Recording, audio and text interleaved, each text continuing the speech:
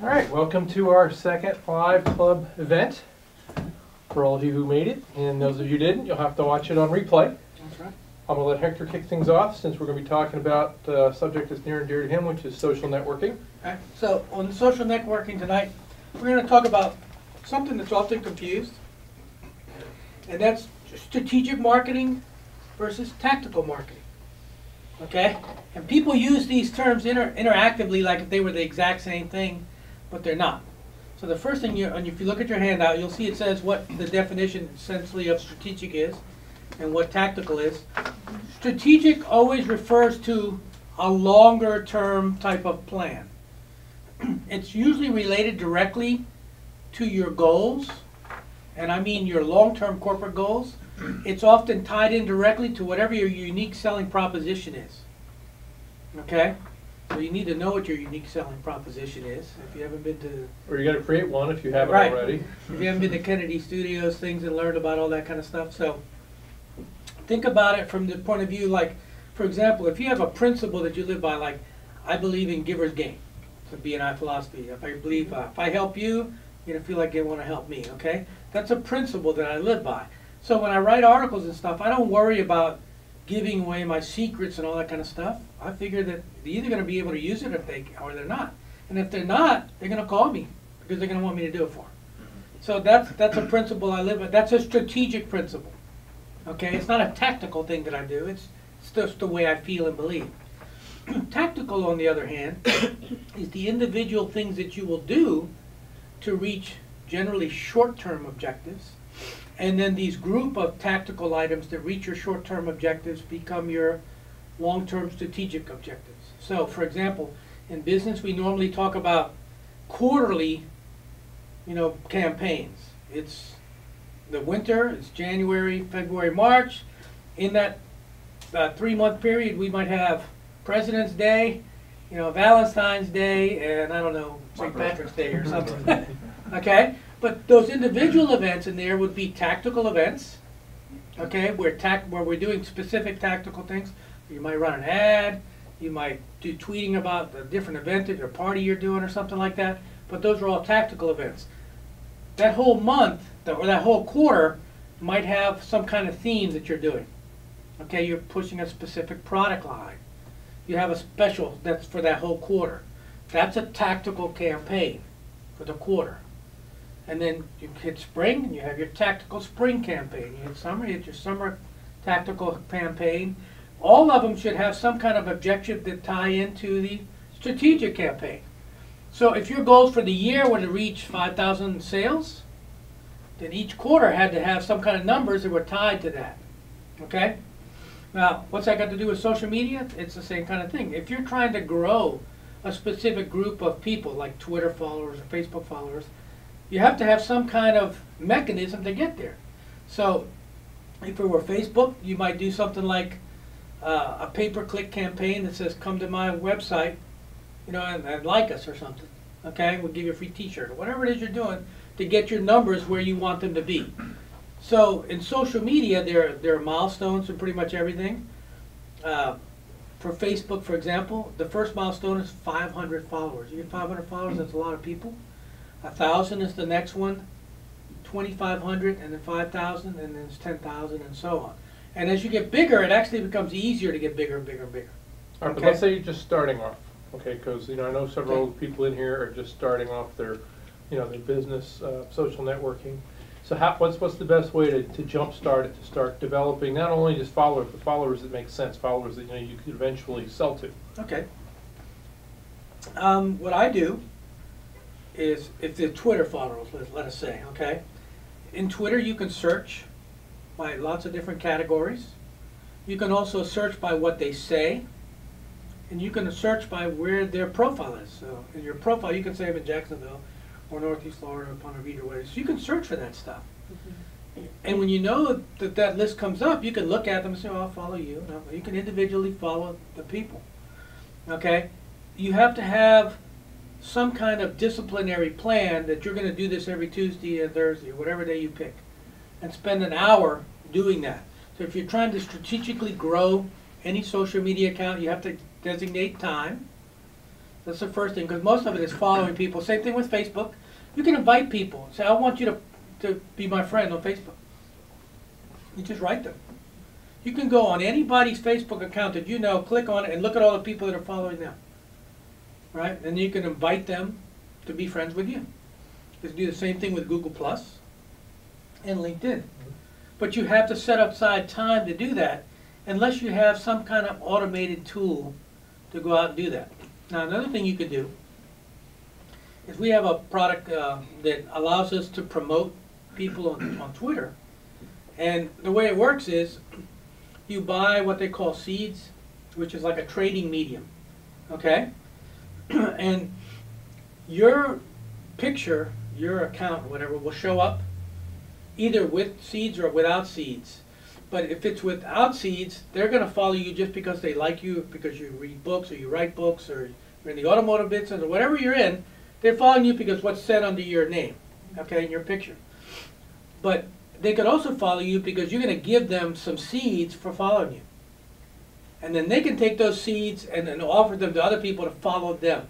So it's a trading medium. It's like a bribery medium to follow me, okay? And you buy these seeds.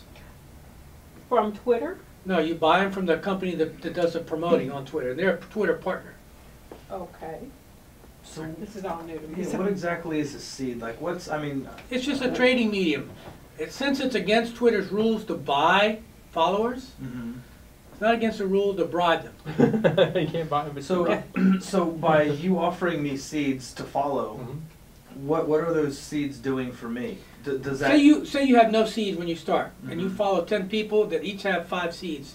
Now you got 25 seeds or whatever, or 50 seeds. You can now then say, okay, for everybody who follows me, I'll give you 2 seeds. But does The having people seeds will increase the likelihood of somebody following you. Because you're going to give them their seeds, and those seeds become their medium now to bribe the next person. Yeah, and money. Right, It's like that it's is. an exchange of money Yeah. without calling it money. But the thing is, you can pick. You can just like with Twitter, you can go in and you can pick categories. You can pick different demographics of the people that you want to follow. So you're not just throwing these things out willy nilly. You're picking the people So that as an best author, profile that you're looking I have a for. profile in there that says, I write books, I like authors, I like people who read books, I'm into personal productivity. There's like five categories that I pick, and that's what I show up under. I can show up under general categories also, and I can also purchase a VIP position. That means I'm going to show up, and they're going to give like 10 seeds every time somebody clicks on me and all this other kind of stuff. So it's a promoting mechanism. It's what we call a Twitter directory. It's not Twitter itself. These people have about 8,000 people using this Twitter promoting device. right? It's pretty cool from the perspective that you can get a lot of followers very quickly for a little bit of money. So you want to have the seeds. You don't want to be looking for somebody with seeds. No. Again, if you click on somebody who has seeds, those seeds transfer to Yeah, you. so that's the beauty of They it. become your owner. You own So the I seed. don't have to buy them. Right. You can actually go in and join it for free, and get. They'll let you follow a few people every day. Okay. So Okay. the build-up is slower because you can only So follow what a we few do is people. we have an agency account, and we go out and buy seeds in bulk, and we could do a better job of managing somebody's account because we can go in there and every day set it up so that we get it at the best price, and they build the fastest following. So I'll give you a real hardcore example. They tasked me when we did the Social Madness contest to get our numbers up very quickly. We started with 0. We started with We 0 started with when 0. everybody else in the contest pretty much had Thousands. followers there. So we started with a brand new Twitter account, brand new Facebook, everything. In 3 weeks, I had 2,500 followers on Twitter. Through the use of seeds? Partially. Primarily. Now, I also used my push engine to do the same thing, so I was following about 100 people a day. Okay. Once I got it over 500. So between those two, almost 3,000 in 3 weeks is pretty powerful Yeah. stuff. That is. Again, because that's still organic growth. Yeah. Okay, and you can set limits that says, they can only follow me if they have seeds. If they're out of stuff, they can't follow me. You can set up limits that don't show me any pornographic stuff. Don't send me anybody who's showing that a drop rate is real high. So there's some things you can set up in there to get real followers, and that's what I did. I made them jump through a lot of hoops to follow us. So if they did, they were probably going They're to a good stick. fit, yeah. Right. Okay. You're not just, it's just not just a numbers game. Right. So you want, the whole point is you want a following, but you don't want to just have anybody following you. Right. Quality. Right. Right, I'm trying to get a higher quality, and that's what the average person doesn't know how to do, Mhm. that we do. So we bring two advantages to the table when we do this. We can get the seeds at a better price. We can manage it because I do this every day. So I log into the account, manage the things, and I log out. I mean, it's on my calendar to do it, okay? So it's part of my job to do that kind of stuff. It's another way of growing your account. If you're looking for local followers, it's not as good because you can't say Jacksonville. That's not a category. Okay? They could be interested in automobiles or just about anything else you can think of. They got like 1,000 categories. They just don't have it Geo-targeted. geo-targeted. Okay? How do you find it? I mean, if I were to go out to look, to find out more about this and figure out how it's done, where would I go? It's called Tweens. TWIENDS. Tweens. TWIN. IEN, like friends, like Like- Twitter Oh. friends, tweens. Yeah, Tweens. And again, they're a Twitter partner. I think they're headquartered in England. Pretty useful thing, but again, if you don't do it right, you're throwing money down a hole because again, you can get terrible followers real easily. I mean, when I was learning how to do it, I was getting Russians following me and all that. I was like, what the hell? They're not gonna be around long. Well, they ain't gonna do me any They good. never read it. Right. So, if you do it right, it can be useful. But I mean, you can check it out. But if you're interested in the service, talk to Hector because, like I said, first of all, we buy in bulk so we can get you a better deal on the numbers, and then we'll manage it for you so we make sure that you get the right people. So how much So. do these seeds cost, average? What are you Um, talking about, per well, seed, so to speak, well, if that makes sense? if you buy a lot of them, you can get them relatively cheap. I want to say they can be. I don't know, because I don't buy them individually. I buy them. Well, tell them what a package would cost if they want to work with you. Well, if we were doing it for you, it'd cost you $100 a month, and we manage it for the whole month. So how many I mean, so if you How were many would doing, you I get wouldn't for care that? how many seeds but if I had No, to buy them, But how many followers would you be able to generate for that amount of money? I'd say probably easy 500. So Yeah. especially if you're working Especially if with I'm heavily filtering it to make sure yeah. they're so these are reasonable. good Right. connections. And I'm being ultra conservative when I say that, because then if I do 1,000, you're gonna be happy. Okay. But I mean, if you're looking at your account right now, and you got double digits, jumping it up by $500 in a month would be a pretty good jump. Well, this is the reason I like it. If you're brand new Mm-hmm. and people come to your site, they see you got 100 people or Yeah, something, they're not as they're less likely to Yeah. follow you. But if you have 1,000 people following you, they're more They're likely serious. just to say Yeah. follow. yeah. They don't even think twice about it. They just say follow. Because you're more once you get- substantive than them. It's a peer group type Yeah. of thing. If I have 1,000 followers and you have 100, I'm more important to you. right. From a Twitter perspective, Right. does that make sense? Yeah. Okay? If I got 5,000 and you got 2,000, I'm more You're important than more you. It's kind of like a popularity contest It with is. numbers. From that perspective, yes. So, from a Twitter point of view, we'll get back to where we were. We're talking about strategic versus tactical. Worst thing is you got to set up goals. I set up quarterly goals. I have programs that tell me, okay, this week you grew 7 people, 20 people. I already know how many I'm supposed to grow every week. Okay? And I manage other specific things. So, for example, one of my goals was to interact with anybody who actually tried to engage me. Engagement for me, or from a Twitter perspective, means they retweet something about what I did or said. They mention me from some other perspective, okay? They follow me and say something other than thank you for following, Yeah. okay? So if they say certain things, I write them immediately. And usually within 2 hours, I mean, unless it's after 8 o'clock or 9 o'clock at night when I go to bed, I don't watch it anymore. But then when I wake up in the morning, the first thing I do is I go and interact with that. If it's a weekend, I may not. I may only look at it once a day or something like that. When I'm on vacation, I don't look at it. I give it to somebody else. I actually forward my emails to other people and say, this is your job while I'm gone. But I actually have real numbers. That's the point I'm trying to get at. You have to set up tactical numbers to get to your quarterly goals. And then those quarterly goals should add up to meet your strategic goal. So my new strategic goal for Twitter is 10,000 users, 10,000 followers, if you will. I'd like to hit that number sometime by maybe April, May of next year. Should be able to do that, especially if I start doing more promoting. Most of my growth has been all organic. And what I mean by that is the zero promoting. Okay, I haven't given away all kinds of stuff. But I do like specifically for my author account, because I can target authors on tweens very well. All right? That's what I don't have. I don't have an author account. I should. Right. This is my book. Right. So, if you have on Twitter, you can have more than one account, just so you know. I have probably 5.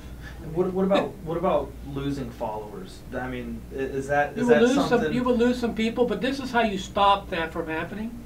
You give them good stuff. Yeah. Okay? And interact. It's all about content and, Yeah. and be interactive with you. And if anybody ever says anything nice about you, you thank them from the mountaintops. I mean, I shout it out. You know, I give them a free copy of my book, especially if they retweeted it to 2,000 users. I don't even think twice about it. Boop, here's my book. But what he said was important, because you could have a gazillion followers, and if you're not feeding any content out, what's it doing for you? Yeah. That's They the won't first hang habit around that you long, got will to they? do. And I'll give you an Yeah. example. If I have clients that they did a campaign and then they stop, if they don't continue to do what I was doing, their followers will start to drop off, and eventually they'll halt and then they go in reverse. So if they don't continue to give good content, that's going to be a problem for them. And I don't care whether they do promoting, whatever after the fact, but if you don't provide good content, all this type of social stuff is content driven. Yeah. And my rules are you got to be able to provide 4 different things. One of them is useful information. If it's not useful to them in some way, forget it. It's got to be maybe entertaining. That's okay. It's got to be, and I can actually give you the 4, I think, in here. See, why not? On page 2. It helps them connect with other people. Like, that's what Facebook was all about. You're connecting with all your friends and all that kind of Yeah. stuff. And interesting facts. Okay, and those pretty much cover everything if you think about it. Useful information could be pictures, videos, links, whatever. It's funny. It's entertaining in some way. It helps you connect with others. Or it's useful facts or important facts that you're looking for. Those 4 things are what people want in content, period. Entertainment could be eye candy if you're talking about it. I mean, it doesn't even matter if you're talking about pornos. It fits in one of those 4 categories. That's what it's all about. And Eye candy just means something visually right, interesting. visually interesting. Doesn't have to be a bucks and blind. Yeah. So the thing is, if it's not what they want, it's irrelevant. Right. So you can't go in there and post all kinds of really cool stuff about your company and your product, because they don't care. Right. It's Yeah, about what they want. Well, and if you it's follow that rule, you'll information. be okay. It's information. That's the Right. important thing. It's like what any of you that are hooked up to any of my social networks know that every day, I usually go fishing with the news feeds. And I find what's hot for my category. Obviously, I'm talking about online marketing, but you could do it with anything. So I find things that I find of interest, and then I send them out on Facebook. I tweet them, Google Plus them, depending on what category it is. Sometimes I'll throw them over to my buddies at LinkedIn. Things like that, and then of course I feed the blog in once a month when I do once a week rather than when I do the blog. Of course I do the same thing. I push it all out. So the important thing is you got to be consistent. Like with the social nets, you really need to feed them every day. Now, it doesn't have to be a lot. It's not like doing a blog. You don't have to go. If you want a great through lot of tool for production. doing that, your blog is going to be one because it has the plugins at the end. You just say go. The other one is Hootsuite because you can actually post to LinkedIn, Twitter, Facebook, and Google Plus, and 3 others. From that one spot. From that one spot. As a matter of fact, you can post the same thing to all 4 or 5 and all that kind of stuff. Now, is Hootsuite free? I can't recall. It's free. Okay. Absolutely free. There's a pro model that allows you to do analytics on your posts and track your posts and all that kind of stuff. And then there's an enterprise model that's like $500 a month or something. Okay? So anyway, the point I'm getting at, you need to be able to set goals and then track your goals. If you're not tracking what you're doing, how do you know whether you're being successful or not? Yeah, and you need to, like I said, you need to make feeding the content habit. Yeah, it's got to be consistent. Consistency is the key. That's what I like about Hootsuite. You can actually set up a schedule. So you put a post in there and say, Send it out post it whenever. Friday at 2 o'clock. Yeah. Okay, so you can tell it when to post it. So you can go out. This would be a great way of doing it. It's Tuesday. I'm going to do my research. So I find my 20 articles or whatever. Wednesday, I plug them all into Hootsuite. And the rest of the time, I'm just doing my business. And Hootsuite does its thing for the next week. Tuesday again, you do your research. Wednesday, you plug them in.